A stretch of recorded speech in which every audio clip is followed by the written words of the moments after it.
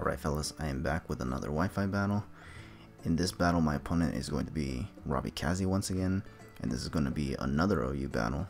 And I'm going to be using a team that I've used in the past that's actually put in quite the amount of work.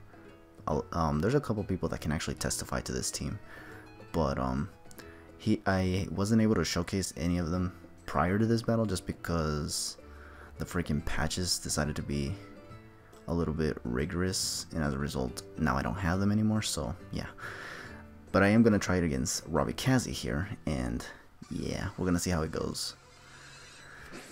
So he's gonna lead off with the Barbara, which is the Ferrothorn.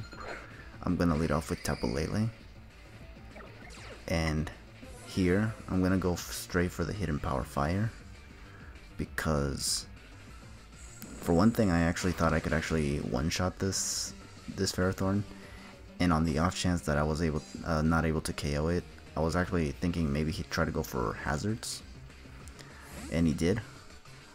But since it went for hazards, I decided to switch out, and for some reason I switched into Crobat, which in retrospect it's actually kind of a misplay, if not a huge one, because not only do I take a Gyro Ball to the face, I get critted, and now my Crobat is now completely weakened.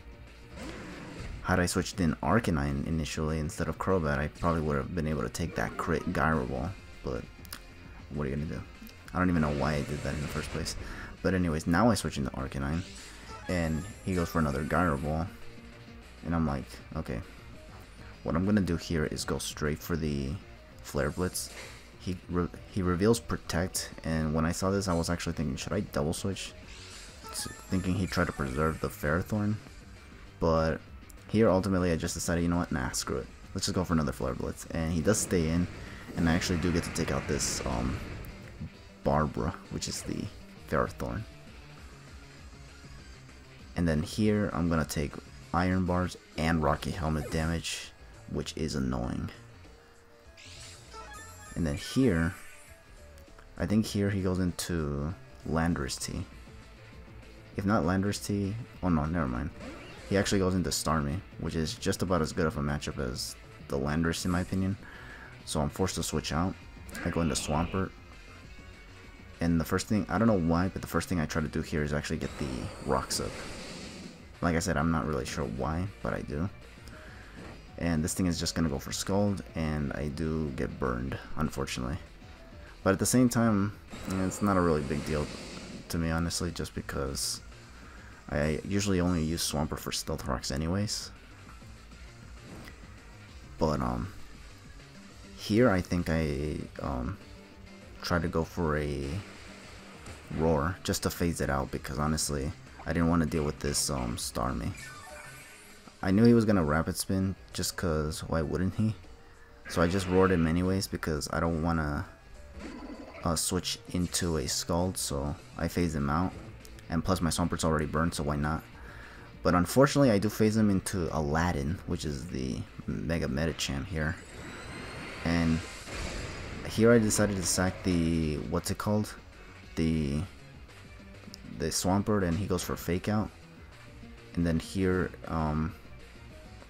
after this, he goes for High Jump Kick. And I lose Swampert as a result. Here I'm going to go into Crobat just to scare him out, making him think I'm going to go for a one last ditch Brave Bird, but I don't. What I do here is actually get rid of the spikes by going for Defog. That way I can actually switch in the rest of my mons without taking any prior hazard damage, because everything but this Crobat on my team actually gets affected by spikes, so decided to get rid of them. Here I hard switch into Arcanine just to get the Intimidate off, and I take a Stone Edge, which does suck, but what are you gonna do? Here I think I just go for Toxic in case he tries to go for something other than Earthquake or Stone Edge, like basically not an attacking move. But here he's actually gonna go for the Stealth Rocks, and I'm just gonna go for the Toxic, just because if this thing stays in for too long, the poison's gonna eventually rack up and he's gonna be forced to switch. So here I think here I just stay in because I don't have switch-ins to an Earthquake anyway, now that I lost Crobat. And not to mention he got the rocks up, so now I can't even send in Crobat just to take an attack, basically. So I just let Arcanine go down right here. This thing is gonna take more poison damage, which is good. I go into Sharpedo. And I do stay in just to protect because I wasn't sure if Waterfall would be able to KO the Landorus from where it's at with just regular Sharpedo. And I also didn't want to risk this thing living so that then he can U-turn. And then I'd be losing Sharpedo in the process. So I did go for Protect here. He does predict that and he goes into Tapu Koko. And then here I switch out because I don't want Sharpedo to go down yet. Because I feel like that thing is my win condition. So what I do here is decide to sack Crobat. Due to the rocks that were already up. So and he go here I get a free switch into Tapu Lele. Just to get the Psychic terrain up and take out this Electric terrain that can possibly boost the power of Thunderbolt, which I have no switch-ins for anymore, by the way. So here I'm just gonna go for Psyshock. I thought he would switch out to try to get the Electric terrain back, but he doesn't do that, so he just loses Tapu Koko right there. I do live a Thunderbolt, and now he's gonna go into Aubrey, which is this thing. Here he's gonna Air Slash. I thought this thing would actually be a Thunder Waving variety of a Togekiss, but it's not. It actually is a Scarfed one, which is crazy. I don't get flinched, thankfully, so I do get to one-shot this thing with a Psyshock too, which is actually crazy, because damn, Tapu Lele is putting in work right now. Here he goes into Mega Medicham, and then he switches out for some reason, and goes into Starmie now. It's just gonna take a Psyshock to the face once again, and while resisted, it still does over half. But here my guess is that he's gonna actually just try to finish off my Tapu Lele before it does any more damage, so he does take out my Tapu Lele with Starmie. And then here what I do is actually send in Magearna. And with this Magearna, I felt like this was the ideal opportunity for me to set up a shift gear and just late game sweep this entire guy's team. Cause that's kind of what Magearna does, at least mine does. But surprisingly, he actually carries Thunder Wave on this Starmie, which is like, what the? When on earth have Starmies carried Thunder Wave? I don't think I've ever seen one with Thunder Wave, honestly. But yeah, I just go for the shift gear right here. And I think I plan to go for another one because since I got Thunder Wave, I figure if I can get one more shift gear up, that can cancel out at least the speed drop, and then I just have to rely on not getting paralyzed. He is gonna hard switch knowing that I am paralyzed right now, but I do predict some kind of switch and just go for the shift gear again, just to get to, I don't know how much the Thunder Wave reduces in speed. I'm going to assume that with the shift gear that I got right now, I get +2 again. So with this now I'm able to outspeed the Landorus, and I just go for the Fairyum Z move. Twinkle Tackle, there we go. And I'm just gonna destroy this Landorus team now. Which is really, really good because I was really afraid of this thing being able to take a hit from Sharpedo if I happen to lose Magearna. So I'm glad I didn't get paralyzed when I needed to hit that Z move. Now he's going to go into Aladdin, just go for a fake out on my Magearna, just to get some prior damage. But it's not going to really do much. I still outspeed it, and I do go for Fleur Cannon. And I just take out the Aladdin. Honestly, I think had he gone for the Starmie first, maybe he would have been able to, or maybe he would have been able to take out Magearna. I don't even know. But he now goes into his last Pokemon, which is Starmie.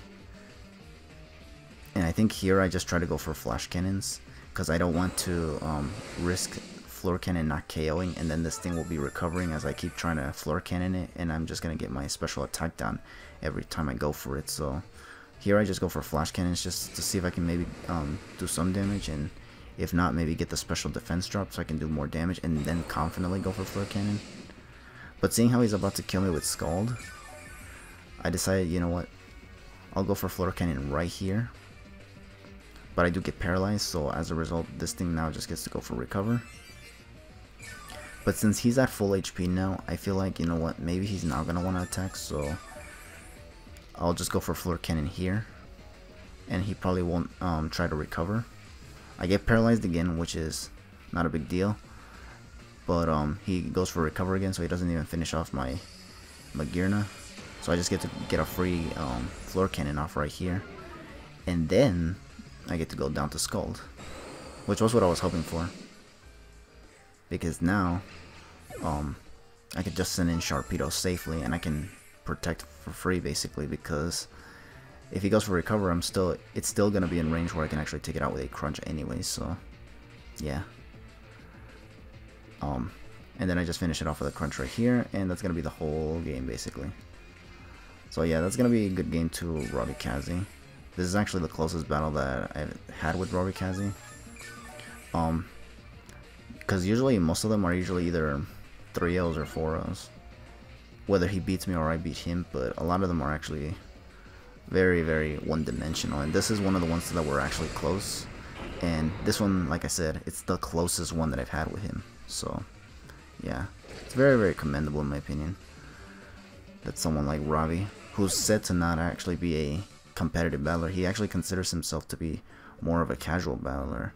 Which is, if that's the case, then holy cranberries, you gotta give him credit, because he actually can definitely hold his own in battles against. I'm not saying I'm competitive. In fact, I consider myself to be more in the middle, semi-competitive, semi-casual. So that's kind of why a lot of my teams come off as competitive, but they always still come off weird, because I usually make the teams. But either way, yeah, good game to robikaze once again, and thank you all for watching, and I'll catch you in the next video. So yeah, take it easy.